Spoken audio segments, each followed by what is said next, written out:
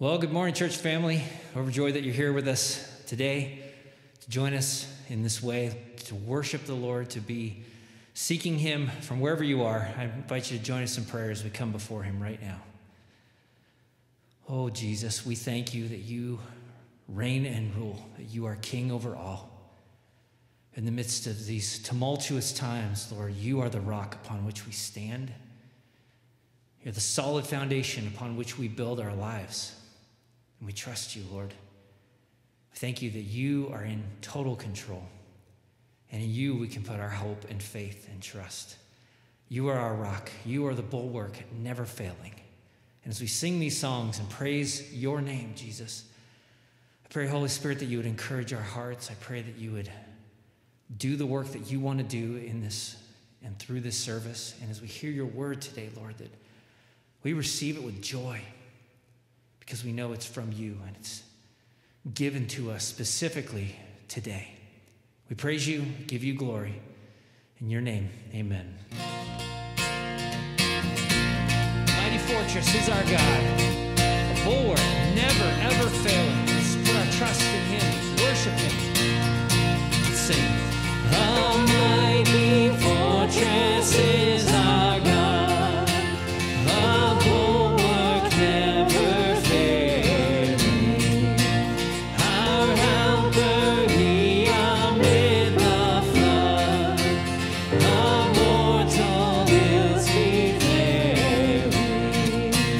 For still our ancient foe does seek to work us woe.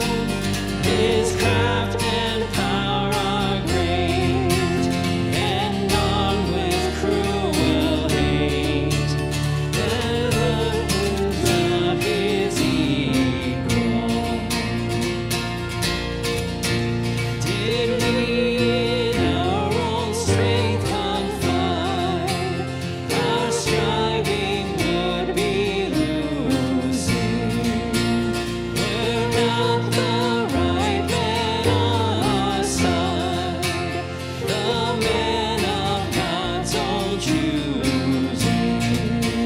Dust ask who that may be, Christ Jesus it is he, Lord Sabaoth his name, from age to age the same. From him must win the battle.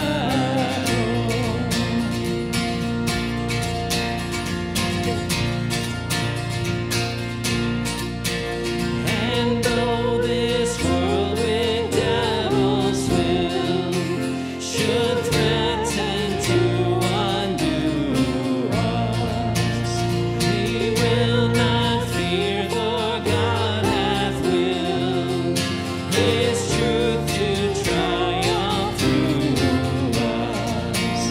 The prince of darkness grim, we tremble not for him. His rage we can endure, for lo, his doom is sure. One little word shall fell him. Amen.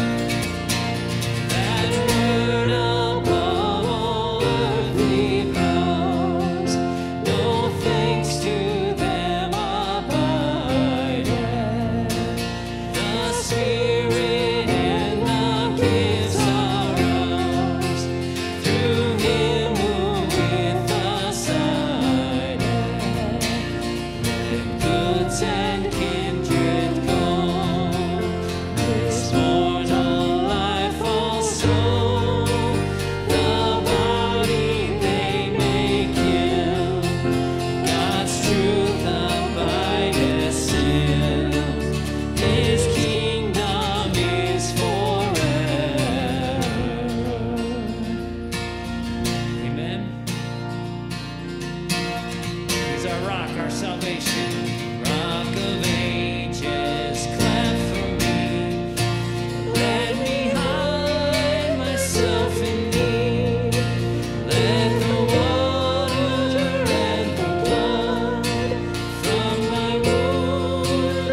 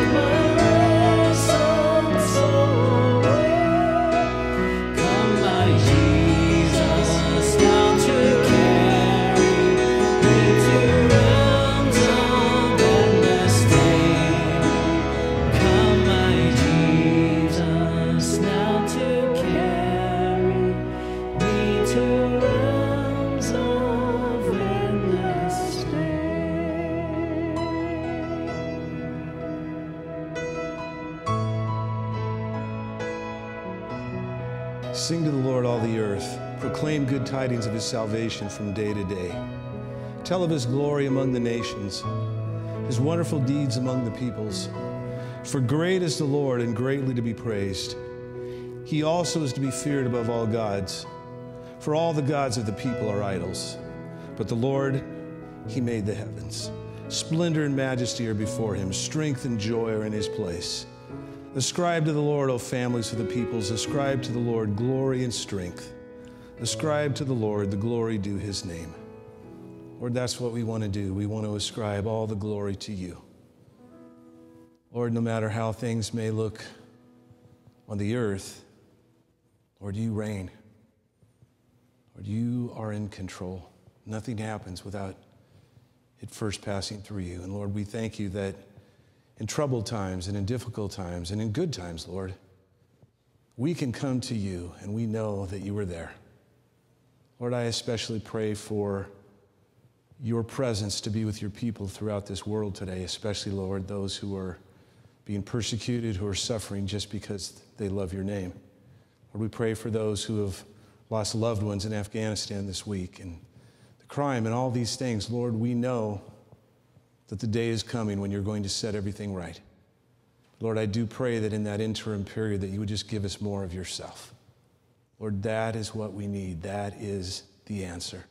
Lord, we can't solve these dilemmas that have been going on since the beginning on our own. Lord, our times ought to remind us just how much we need you. And Lord, as we've been learning, just how willing you are to take care of our burdens, to strengthen us. And we praise you for that, Lord. We want to magnify your name. Lord, as your people, may we live in light of your victory, in light of your promises, in light of your truth, so that we will not be dismayed or discouraged or frightened by anything that may happen on this planet, because, Lord, you knew it all before it did. And we pray that you would use all these things, Lord, to further your purposes. And, Lord, we do say, come, Lord Jesus. We long for your return. But, Lord, may we have the strength and the fortitude to wait until that we either see you or you come. And we praise you in Jesus' name. Amen. Well, good morning. Thanks for being with us. And it's normal, 11 o'clock. We have the adult Sunday school. It's been going really well. Very powerful lessons. Also youth and Sunday school. Also, you should have gotten the daily bread in the mail. If you haven't received it yet, then shoot us an email. As you know, our phones have been down since this pandemic started. But good news, we're having a new phone system installed. And actually, we're putting in security cameras with all the violence and things being done against the church. Those are going to be done at the same time soon, so you'll be able to reach us by phone. Also, Awana is underway, and you can go ahead and register for that. And also, the leadership offering is for the daily bread. So with that, let's just turn our hearts to the Lord again. Lord, I do thank you for your word. Lord, what a precious gift. Lord, I pray that your word would just find rich, deep soil today. Lord, there's not a one of us that doesn't need to grow, that doesn't need to change, that doesn't need to know and love you more. And I just pray that you would work powerfully through your word, through your spirit in our hearts today, Lord, so that we may leave changed, closer to you. And I praise you in advance for what you will do. In Jesus' name, amen. Do you think the world would look any different if you could see it through the eyes of God? What about the people around you, especially those you struggle with? Might they look different? Is it possible that God sees current events and our present difficulties differently than we do? Do you think he has a different view of COVID and political and social unrest and such things? You know, last week I told you that I believe with all my heart, if you will seek God in his presence and ask him, he will open your eyes and let you see some of the ways that he's working. And we really need that. We need that all the time, but especially in these times, because our God reigns and he is not just sitting back. There are so many things. I get so many reports from around the world. Even last week I was hearing about how many people in Afghanistan had come to Christ in recent years. He's working, and we need him to, we need more of his understanding of life so that we can get ourselves out of the dumps and the quagmires. But as I was contemplating what I'd said to you last week, it really got me thinking, what does Jesus see that I don't see? I mean, can you imagine what it would be like to see as Jesus sees, to have his perspective on our present world and on life? You know, I'm confident that what he sees is much different than what I typically see. But is that really what he desires? Is that really what he wants? And as I contemplated this question, I began to pray, and then I searched the Word, and it became apparent that God not only wants to open my eyes, but I realize that I will never be all that he designed me to be, all he created me to be, all that he wants me to be, if I don't see things as he does. You know, saints, our God wants to reshape our understanding of reality. So we don't just rely on what we see in our natural eyes or react. It seems like Christians these days, we're always reacting instead of focusing where we need to. You know, he wants to open our eyes so we can see rightly. He wants us to see things from his perspective, you know, the way that he's defined reality. Now, you know, let me be clear. We can't see, we can't know everything that God knows. That's impossible. But there is so much that he is willing to show us, and there is so much that we can see. You've got to understand, living rightly, you know, really living for God is all about perspective. Specifically, it's about having God's perspective so that when we look at current events, when we look at relationships, when we look at our situations, we're looking at them in light of what God has revealed. Not our feelings, not our emotions. Now, so really what I'm talking about is learning to see as much as we can, as much as we're able, as God sees.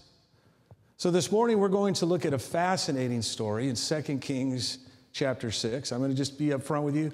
I had a completely different message planned. Thought we were going a different direction. But the Lord just impressed on me what I had said to you last week, that he really does want our eyes wide open so that we can see from his perspective. And I believe there is a great deal he wants to show each one of us.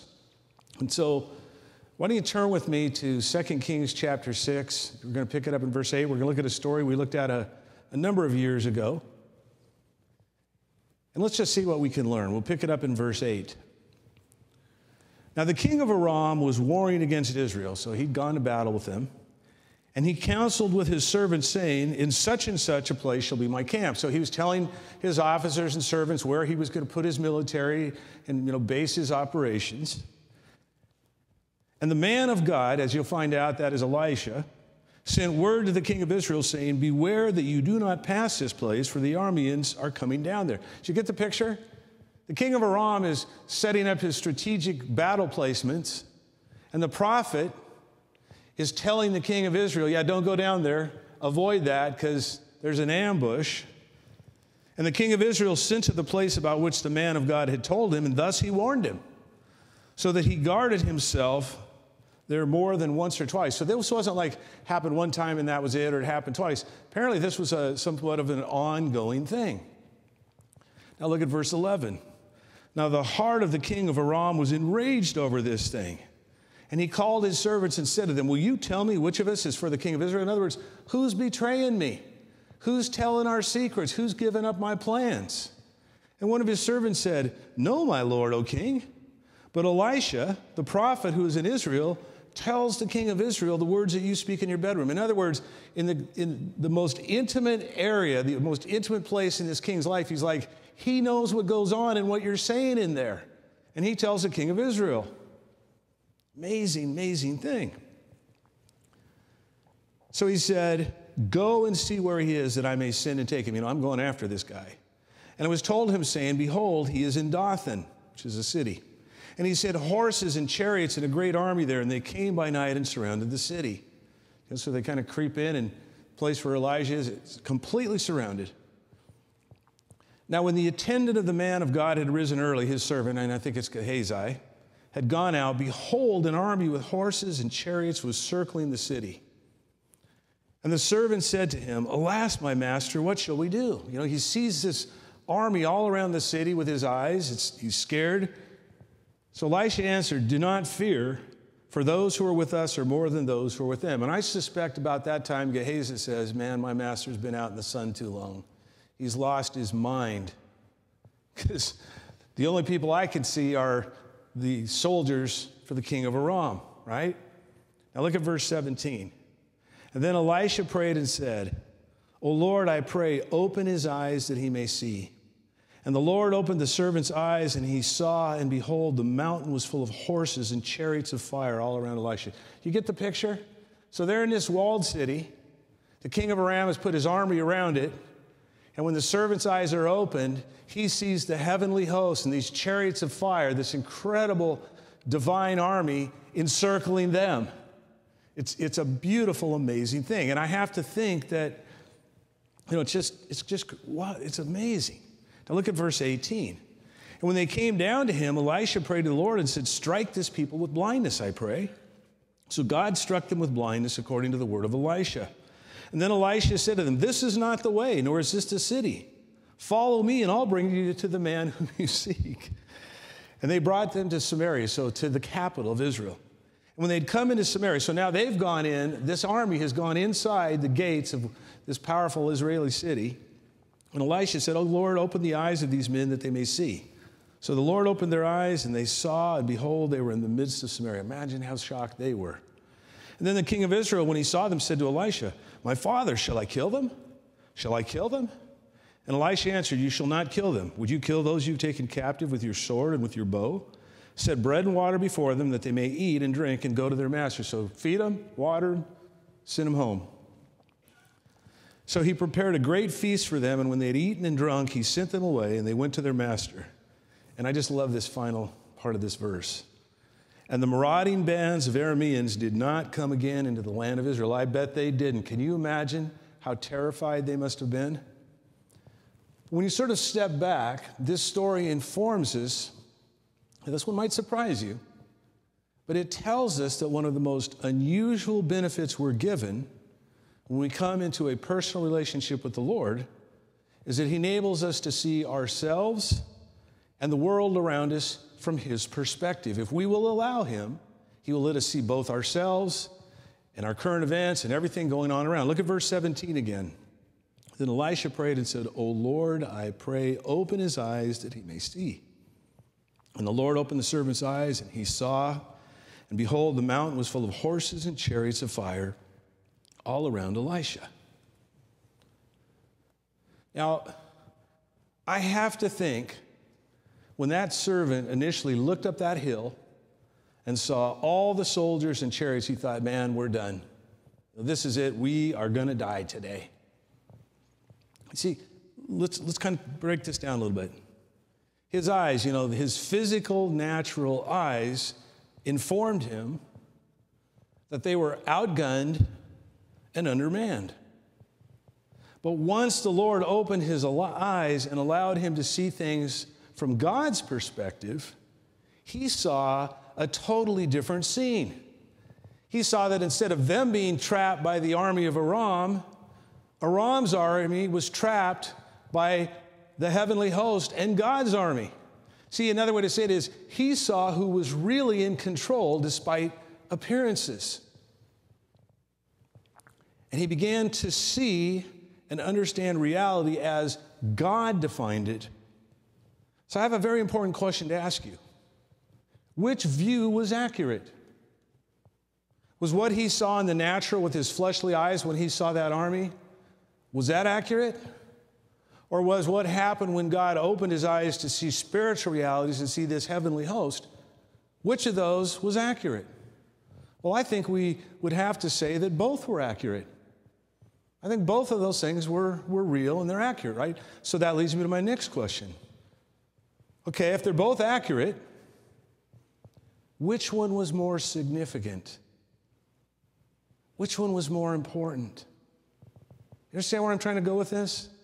See, I think there's all kinds of things that you and I look at and see in the natural, and what we see may be accurate, except we're only seeing part of the picture. We're not seeing what God says about that event. We're not seeing what God says about that situation. Now, here's another really interesting thing I want to point out to you. In verse 17, Elisha did not pray and ask God to send chariots of fire and the heavenly hosts. They were already there. But the servant was completely unaware of their presence until the Lord opened his eyes. Now, as I thought about this, I began to wonder, how often do I see dimly? How often do I rely on these tired and limited human eyes of mine rather than on the clear, all-seeing, all-knowing eyes of God? As we saw a moment ago, the servant's initial, evaluation wasn't wrong. But again, he missed the best part, the most significant part. I think you and I do that all the time. I don't think we wait on God. We don't really listen to God. We just want to, as we saw a couple weeks ago, we just want to do our own thing. We want our own agenda. We want our will to be done, so we just sort of try to force it forward. But see, God wants us to see what he sees. And as we see here, and we're going to see in other places, what he sees is so much different. See, brothers and sisters, we desperately need God's perspective and vision. We need to see what he sees. And I think that is so true today. Too many Christians are becoming activists of the wrong thing. They're pushing the wrong agenda. Our hope is not going to come through a political system or a person. That's not a change, by the way. Our hope is going to come from one source. The truth is going to come from one source. So I have to ask, because I brought this up last week, have you asked God to open your eyes? Have you started to do that consistently? Maybe you've always done that. That's great. Oh, then keep doing it. But have you asked God to open your eyes, and have you allowed God to open your eyes so that you can have his perspective about any given situation, really every area of life? I want to give you another example. Turn with me to Luke chapter 19, verse 37. Very familiar scene. We look at it every year on Palm Sunday. Jesus is entering into the city of Jerusalem. It's Palm Sunday. He's seated on the seat of a donkey, just as had been prophesied. He's fulfilling prophecy after prophecy as he is entering the holy city, and for the first time, he's going to take the stage and reveal he is the Messiah, the promised one. And the people are just going bonkers. And they're throwing down palm branches, and they're putting their robes and their coats and things like that in front of him, right? Now look at Luke 19:37. And as soon as Jesus was approaching near the descent of the Mount of Olives, because he's coming down the Mount of Olives into the holy city, the whole crowd of the disciples began to praise God joyfully with a loud voice for all the miracles which they'd seen, shouting, "Blessed is the King who comes in the name of the Lord. Peace in heaven and glory in the highest." And some of the Pharisees in the crowd said to him, "Teacher, rebuke your disciples." But Jesus answered, "I tell you, if these become silent, the stones will cry out." Now, you've got to understand, Jesus knew that he was going to die at the end of that week. We studied this in depth last year. He had a complete knowledge of what was happening and where all this was going to lead. He knew that all these people who were cheering, "Hosanna, blessed is the one coming in the name of the Lord," would soon be jeering him and say, "Crucify him, crucify him." Now look at verse 41. And when he approached Jerusalem, he saw the city and wept over it. You picture the scene, this incredible celebration of his followers. They're so excited, and suddenly Jesus stops. And from the Mount of Olives, you're directly across, actually, from the Golden Gate, from the temple. And when he stops and he looks, and he began to cry.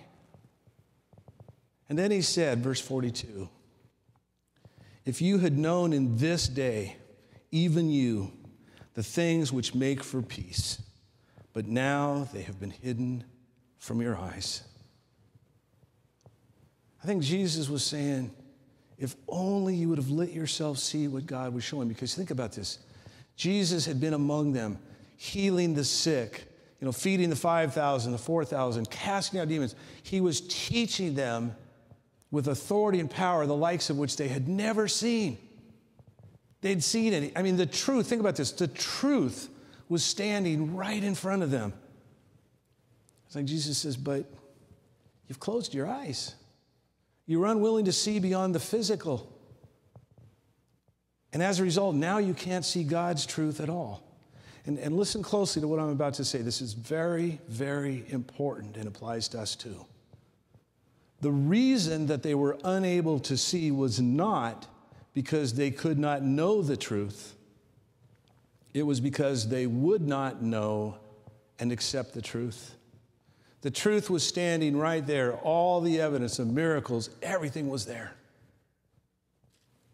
But they would not know it. And again, I thought, wow, how often do we encounter a truth of God in His Word, or the Spirit is prompting us? You know, we know the truth, but we will not accept it, or we will not submit ourselves and obey it. And so we remain in darkness, blind. You got to understand, in order to live the life that God wants you to live, the life that Christ died so that you could live, the life that God calls all of His children to live, you must want to see things from His perspective. That's why we need to constantly be asking God to open ours. But see, I think many times we don't really want to. You know, it's kind of like that old ignorance is bliss. I'll be honest with you, I used to not watch a lot of news and stay up on too many current events, and I wished I was blind like that now. There's so many things I wished I didn't know. But I believe one of the primary reasons we fail to see things from God's perspective is that we have allowed things like the news media and social media, our culture, and the opinions and attitudes of other people, as well as our own prejudices and things and wants, to shape our perception of reality. Remember what we've been learning? We end up making it all about ourselves. We want our will to be done. But God says that we must allow Him and His Word to define and shape our perception and understanding of reality. We must look to Christ and not ourselves or other people for the answers we so desperately need. Because again, we just have this tendency. We keep trying to make everything about ourselves instead of about God and what it is that He wants. And you need to understand, this will not happen automatically just because you're a Christian. Wish it were so, but it's not. It demands consistent discipline and exposure to God and His Word. You got to be regular. We've been talking about this over and over and over. We've got to be diligent. We've got to be committed and constant. It also requires a context of fellowship and encouragement in a community of like-minded believers, the body of Christ, that we're still part of, that we're still being. But bottom line, seeing the world from God's perspective, more likely than not, is going to demand a radical change in you and a willingness to adjust the views you may presently hold. And guess what? Those may be about political issues or social issues or religion. You've got to want to know what God says. You've got to want Him to shape your understanding. And you also need to let, when things look real in the natural, to let God weigh in and showing you whether that is reality or not. Not only that, it takes commitment. As we've been saying, you got to go all in. You know what else? It takes obedience. Listen to what Jesus warned us, you know. The way you know you love Jesus is you obey His commands. You don't keep making it about yourself. It's about Him. It's hard work.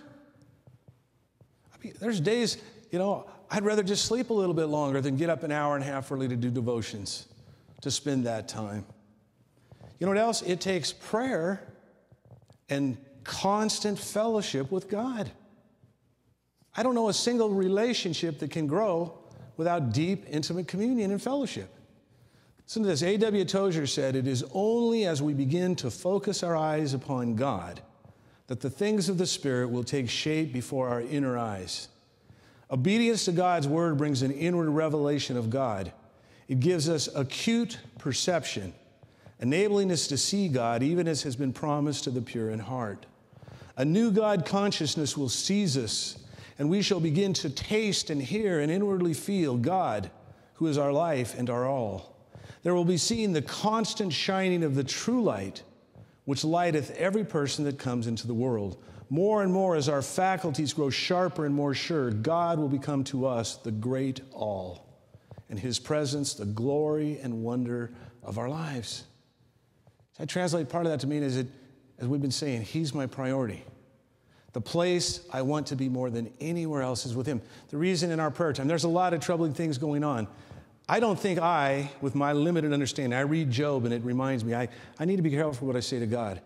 But what I can pray for my brothers and sisters around the world and people who are suffering is not only for his will to be done, but the thing that I've learned is most important, his presence. Because I know God is eager to give his presence to his people. And I know that when I've struggled, when I've been hurting, the thing that got me through, the most important thing was being in his presence. We need more of God, not more of our own thoughts and ideas. And that's what he's talking about. God has to be what we love most. Now, let me add to this. As you probably know, the Bible is full of stories about God opening people's eyes to see things that they couldn't see or understand on their own. I mean, think of the many times that Scripture tells us about how God broadened someone's perspective. First one that came to my mind, the disciples. They've grown up Jewish with all these prejudices and wrong ideas about God. They think God only loves Jews. And they've been taught this religion of works instead of it being about their hearts. And so Jesus basically has to help them unlearn everything that they've learned. But there's more. We looked at Moses a few weeks ago. Remember when God encountered Moses? Or Moses encountered God, I like to say it the other way, at the burning bush. Moses had a completely different understanding of reality and how God should work than God did.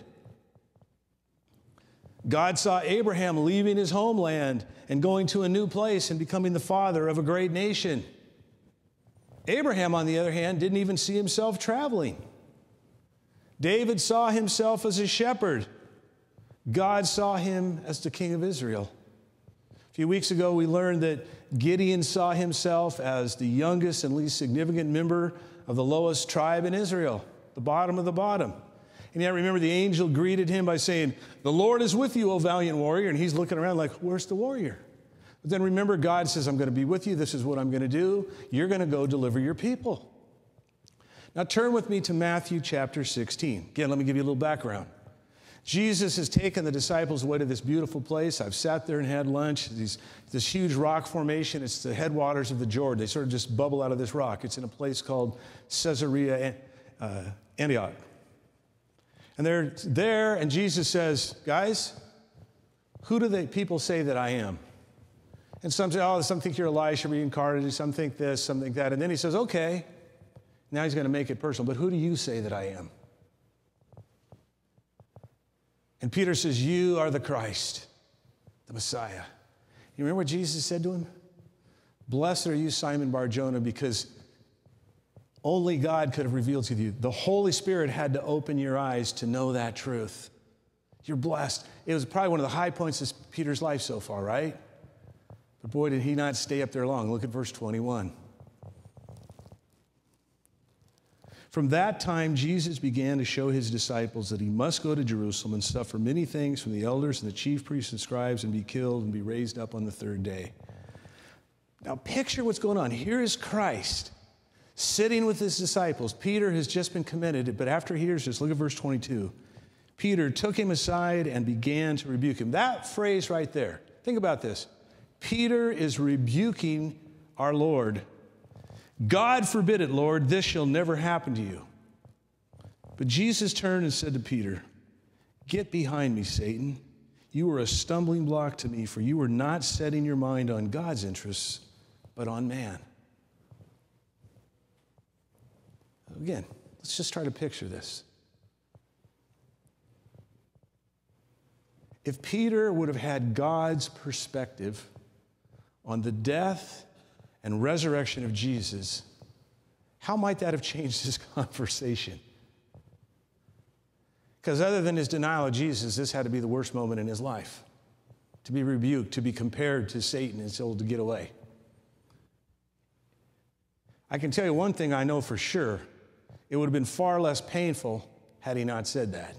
And a lot less embarrassing and humiliating, right? And think about it. If he would have believed and said, okay, God, Jesus, I'm so sorry. It grieves my heart so much that you're going to have to die for the world. But I praise you, Lord, and I worship you, Lord, and I'm just so grateful. And give me the strength to just stay right by your side and hang in there with you to the end.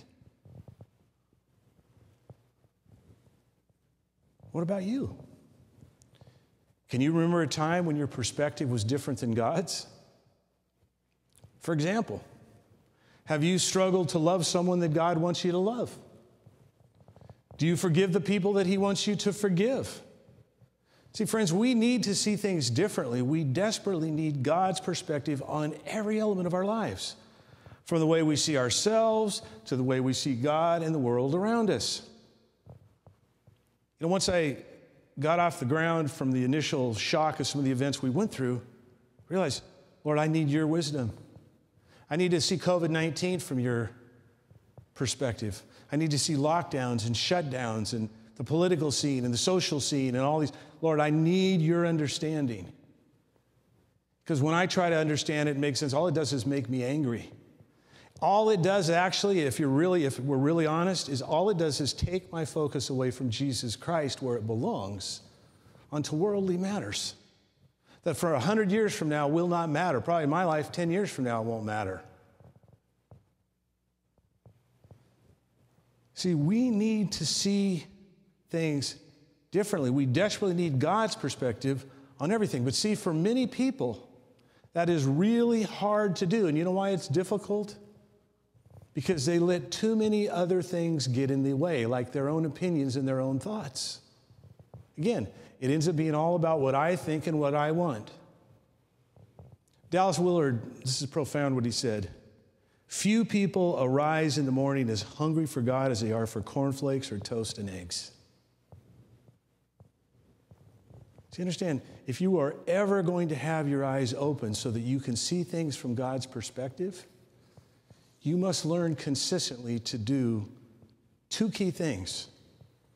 One, you have to develop a sensitivity to the Lord and His Spirit. Got some news for you. God doesn't typically sort of shout or grab us and shake us to get our attention. Now, sometimes He does. Sometimes He's very severe, very kind of upfront, just kind of gets you. But generally speaking, that's not how He's going to operate. He's given you freedom. He's going to let you exercise your freedom, even if it's... Now, He's going to warn you.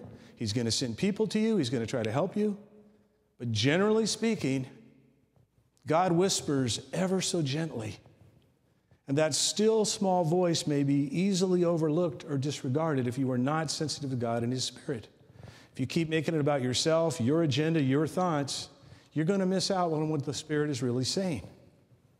The good news is that according to Jeremiah chapter 29, verse 13, if you are sensitive to the Lord and you are earnestly seeking Him, He promises to be found because He wants to be found.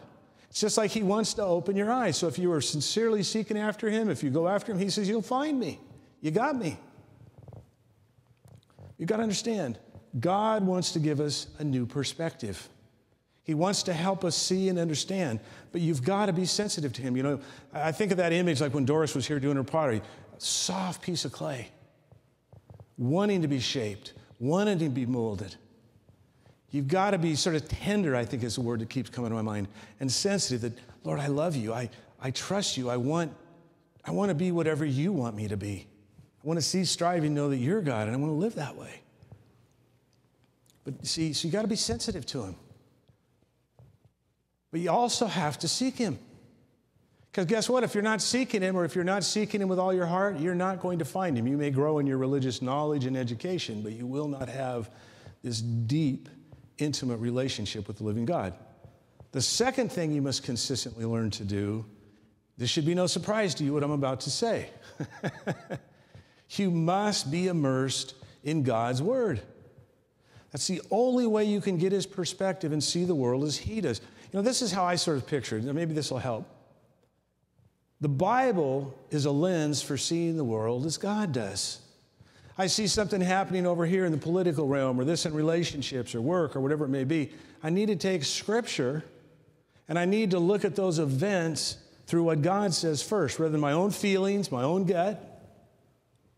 You know, that's what I need to do. In fact, something John Stott said, and I've shared this with you before, when I'm suffering, when I'm going through hard times, I need to look at all that through the cross. Yeah, people are suffering today. Our Lord suffered. Our Lord constantly said we would suffer. He told us all these things that people are freaking out today. He told, my son says, oh, praise the Lord, it's getting close now. Because everything He said would happen in this world before He came, it looks like it's lining up. That's a good thing. So when I'm suffering, when I'm hurting, I've got to look at my suffering through what Scripture says about my Lord on a cross. That's the only place life's going to make sense. J.I. Packer said, Scripture is quite simply God communicating, God talking, God teaching, God preaching, God telling you about Himself. Scripture is where we meet God and gain His perspective on life. Because I'm taking that in, as I'm immersed in that, I'm always amazed how I'm in a situation, suddenly a Scripture I've read just pops into my head and I have my answer. Because as those things are coming into my heart, and I'm not just talking this as an academic study or, yeah, I'm checking the box, I read my devotional passage today. No, I'm sitting with it. When I have questions, which I often do, Lord, I don't understand. I mean, I can take the Greek and the Hebrew apart. I can exegete it properly. Lord, I don't know why it's here. I don't know what you're going for. Open my heart, open my mind to see beyond these grammatical tools and exercises I've learned. I want to know what you were going for here. I want to see it. And see, that's what He does. He opens our eyes and our minds so that we can see, and that enables us to discern the truth. And man, do we need the truth, and He is the truth. But we keep filling ourselves up with things that is our truth. But does it line up with His truth? If not, that's just your opinion. That's just you trying to rebel against God, really. The Bible also reveals God's plan. Not only for the present, but for the future. His plan for the ages. And it's very simple. He started out in Genesis, wanting a relationship with human beings. And when you get to the end of Revelation, guess what? He's brought everything back together. It's sort of Eden relaunched. And we're back where God always wanted it to be. It's not complicated. He has given us the battle plan. He's given us the story. And the longer we live, we see more and more and more of those things being fulfilled so that we can have confidence in what He says, so that we can know with certainty what's really going on. You know, in a very real sense, the Bible functions as an instruction manual. You need to have this heart, mindset, attitude. You need this perspective. Oh, when you're dealing with this thing over here, yeah, go look at this, read this, focus on this. Now, by the way, it won't always be easy for us to see things from God's perspective. In fact, it can be downright difficult.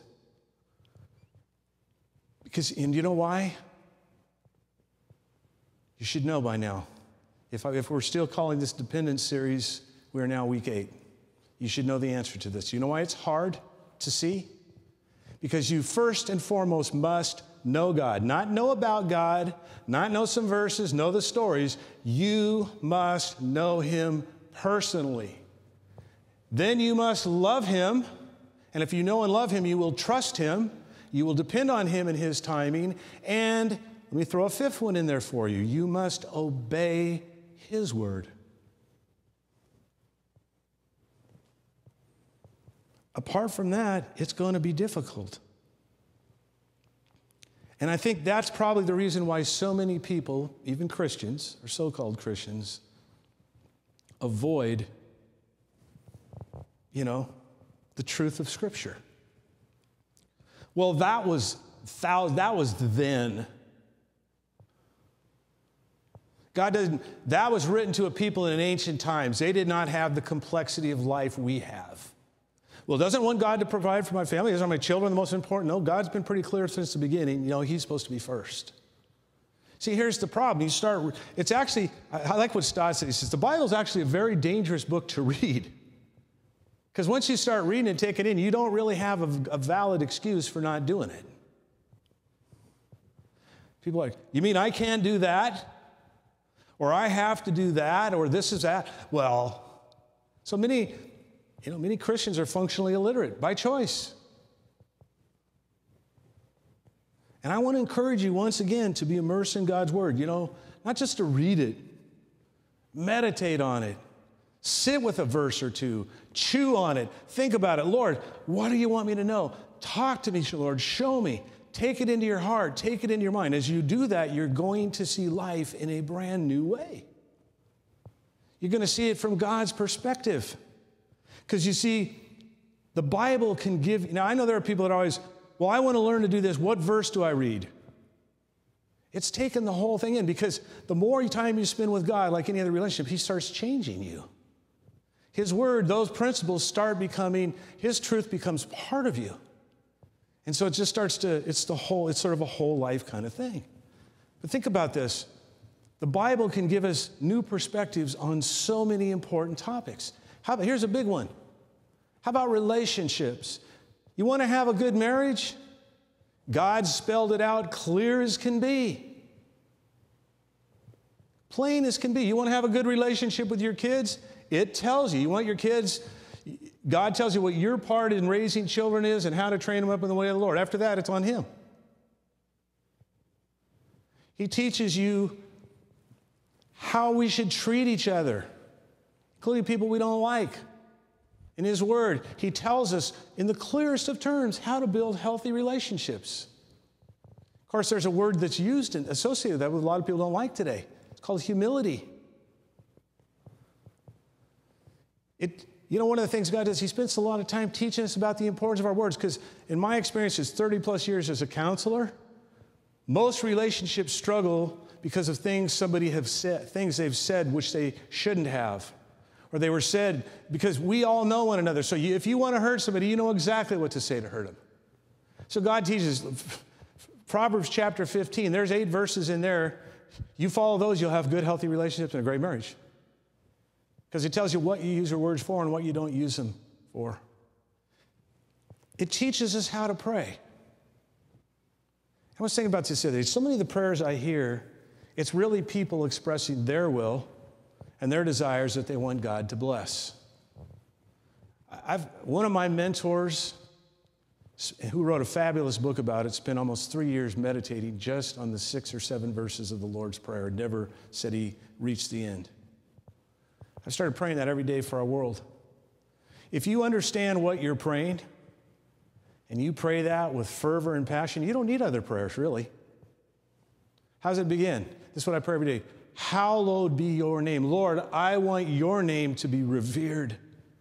I want your name to be magnified. I know someday everybody on this planet is going to bow before Jesus, but before that judgment, Lord, I want this world to revere your name. I pray what Ezekiel says 90 times, that they will know you. And here's the bigger one. Lord, so-and-so in the church is sick, they're suffering. I pray for your presence. I don't know if your will is to heal them or not. So, Lord, would your will be done in that person's life? Would your will be done over here? Would you help us as a church to do your will? That prayer always gets answered. But it's essential. Jesus himself taught us how to pray. It teaches us how to deepen our relationship with God. If you're not growing deep in your relationship with God, trust me, he's not the problem. It tells us how to relate to God, how to approach God, how we treat him, what we need to think and feel. It enables us to understand the importance of loving all people, not just those who are nice or who love us, but even our enemies. You know something? You know what I've been praying for, especially this week? And I'm not telling you this is easy, but it's what I've been praying. That the Taliban, that ISIS, the dictators in North Korea and China and Turkey and Pakistan and in this country, I pray for their salvation every day. And if they're enemies of God and they're going to oppose God and they are non-elect, then I pray I pray Psalm 35. If you don't know what that is, look it up. I do not have a right to pray for God to get somebody when I know his heart is to change people. I told you before we got shut down for COVID, the guy we were going to bring in used to be Arafat's hitman. He was going to come here and tell you how Christ changed his life, and having murdered many people in the name of Islam and this worships Jesus. I don't have a right to decide who is going to be saved, but I can pray. I've also found that as God opens my eyes and changes my perspective about other people, especially those who are difficult to love, it is then that I begin not only to understand them, but to see them rightly. There was a person I used to have to deal with in leadership that professed to be a Christian, but I think was one of the meanest, orneriest, most divisive people I have ever known in my life. Always attacking, always doing behind-the-back things, always trying to hurt us, and was successful in doing that. And my prayer started out as, God, get her. But then God convicted me of that.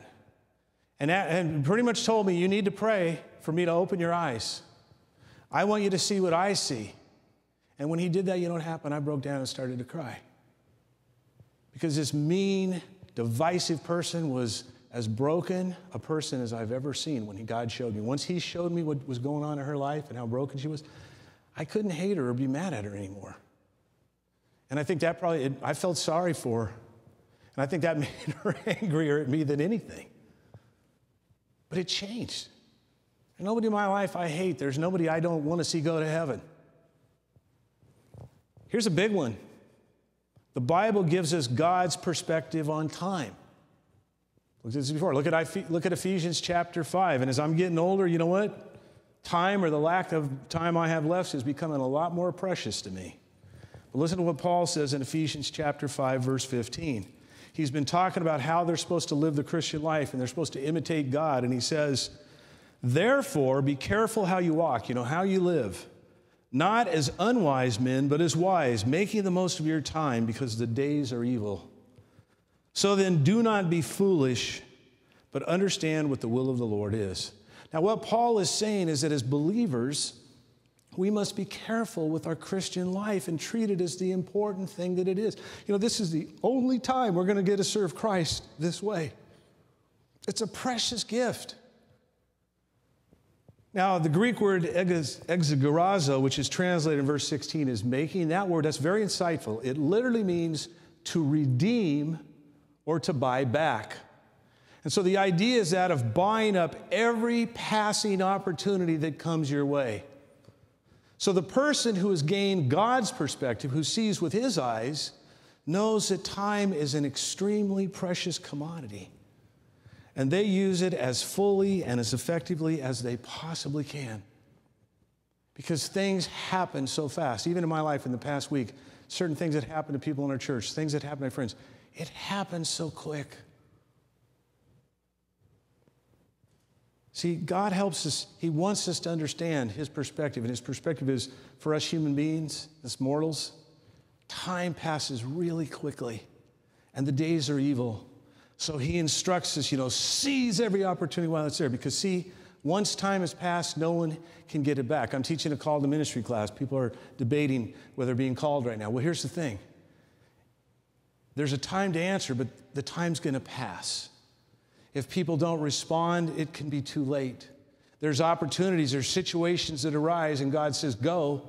And if we don't go, we may miss out.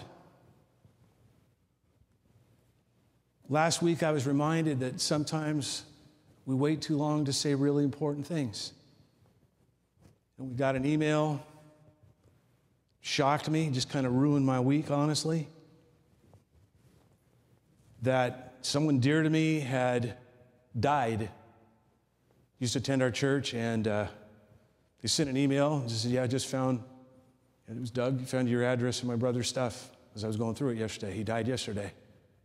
I thought, man, I've always communicated with him a lot, especially through mail, because I love the letters he writes. I've saved every one.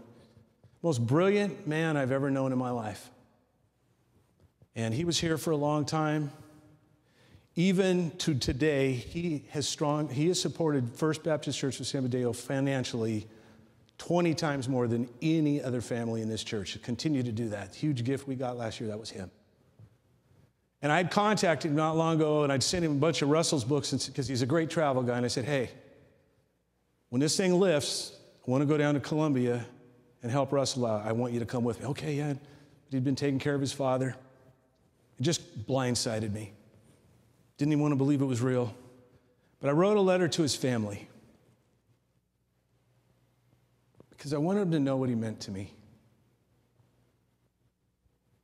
I'm sure they knew him. And he wasn't a warm, fuzzy kind of guy. He wasn't unkind. I remember one time we had him over for dinner. We had a great night. We got ready to leave. Candace threw her arms around him, and I was just like, oh, no, he's never coming back to our house. He just wasn't comfortable with that stuff. But I treasured the time when we spent a lot of time together. And I want him to know he was loved here and what he meant to me. I shared last time I'd seen him, he gave me 3 objects that I would keep forever in his memory. Then it hit me. I never told him how I felt. Now, next chance I get is in eternity. Or sometimes we fight over things that just really don't matter that much. So God's words teaches us that we need to live as though today, this day, is our last day on planet Earth. If we would live that way, we would live so much better. We wouldn't be so caught up in political and social issues. We wouldn't be fighting with people. We wouldn't hold grudges. We wouldn't allow conflicts to escalate. We wouldn't be so full of ourselves. One of the fears I have, I don't ever want my wife to leave for work or a trip or anywhere with us in conflict. I do not want the last words we ever speak together to be anything but, I love you, I'll see you soon. Sometimes, and I've seen people crippled with that for years. See, the Bible gives us God's perspective on eternity. The whole thing, we have it all. See, God's word teaches us is that there is eternal life, and every human being will live forever. Tells us there is a life to come, and we should never lose sight that beyond our time on this earth lies eternity. That fact alone should cause us to really think and rethink and use the time that God has graciously allotted to each of us more wisely. Lord, I'm yours. This life is really your life. Where do you want to put me? How do you want to use me? Where do you want to deploy me? I'm yours. Because we need to think about, how do I invest in eternity in the things that really matter the most? Unfortunately, people today, including many professed Christians, don't have God's perspective on eternity. I know that just based on the emails and things I get about people freaking out right now. And as a result, they are investing themselves, they're getting themselves caught up in things and issues and causes that are not going to last and do not deserve to be our priorities. Let me be very clear with you.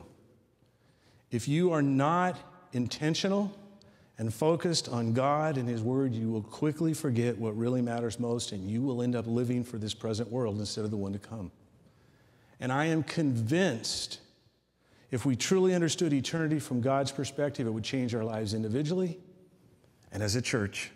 I mean, how can we say that we have God's perspective on eternity? How can we say we understand what's coming and be afraid of the current events? Yes, I grieve over military people that lost their lives this week, and people and citizens and all the atrocities going on. I grieve and I pray about those things. But I'm not ready to go down in the bunker and hide. I'm not going to live in fear and anxiety and stress about which party's in power and which law gets passed and what's this and what's happened with that next. Because Scripture tells me not to fear. Fear and faith are incompatible. I cannot be trusting my future and eternity to God and be freaked out and scared by everything else at the same time. It's impossible. So how I'm dealing with issues right now tells me a lot about what I really think about God and my eternal future. If we understand eternity, how can we not be motivated to tell everyone we know about Jesus? We know how the story ends. We know what's going to happen. Are we telling other people? I mean, let me put it in different terms. Do you have a sense of urgency regarding sharing the gospel? For that matter, do you even care where people will spend eternity? All people. If you don't have God's perspective. Don't have his heart. And I could go on for the rest of the day looking at subjects or areas of life in which we desperately need to see things from God's perspective. But suffice it to say, through his word, through his Spirit, God wants to open our eyes and help us understand reality as he, the Creator, the all-knowing, the all-wise, the all-loving God, has defined it. He wants you and I to see the way things really are. Because see, here's the thing. Many of the things that we see that bother us, that trouble us, they're real, or they appear to be real. They're not reality. I was reading the other day in the Old Testament about how Israel, Judah's under attack from Assyria, and they've lost every city but Jerusalem. And remember, the king sends his messengers, you don't believe in that fake God, he ain't going to save you. And they prayed. They took the letter and they put it before God and they prayed. And it still blows my mind. I read it at least twice a year. It still blows my mind. Blew my mind this week. God sent one angel that night and he killed 185,000 soldiers. One angel. What looked real and what was reality from God's perspective are not the same things.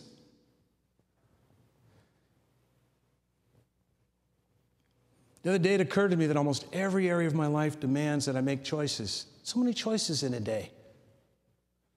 But here's the thing. If you're going to see with Jesus' eyes, then you must choose to be a spiritual person and live a spiritual way. You've got to want to be his child and live his way for him, or it doesn't work. Actually, you are required to bet your life that this visible world, while real, is not reality itself. It's not the last word. That's why you need to learn to depend on God's understanding, not your own. We need to trust God and obey God. I want to leave you with one final thought. It's biblical and it's true. God is not interested in developing your natural state. He wants to develop your supernatural state. He wants to open your eyes so that you can see what he wants you to see and live the way he wants you to live. And I truly believe with all of my heart that what the Lord would say to each of us this morning is, ask me to open your eyes. Ask me to reveal my heart to you so that you, my beloved child, can see as I do. And I would encourage you to do that right now. All week, once the Lord showed me we were going this direction, there's two songs couldn't get out of my mind. One is, we used to sing all the time from Israel Houghton. Oh, that the church would arise. Oh, that we would see with Jesus' eyes. But then the Lord brought a hymn to my mind the other day. Open my eyes, Lord. I want to see Jesus. If that's your prayer from your heart, I just about guarantee that prayer will be answered. Lord, I thank you for being so good, so faithful. Lord, how we need to see from your perspective. Lord, these things that are going on in this world, the things, they trouble us, they alarm us, they anger us. And Lord, though they're at least in part real, they're not reality. Lord, help us. Pray especially for your church, that we would see as you want us to see, that we would let you define reality so that we would be a beacon of light, a beacon of hope to those living in darkness and those all around us, that there is a better way, that there is a God who knows us and loves us and cares us. And when we ask him, he carries our burdens. that you are there. Lord, one of the greatest opportunities we have to proclaim your excellencies and witness to you right now is to just live a life of confident faithfulness. So, Lord, open our eyes, I pray. Help us to be instant and ready for you to use in any way that you choose. And Lord, I just thank you that it is your desire that as we seek you, we will find you. And I praise you in Jesus' name. Amen.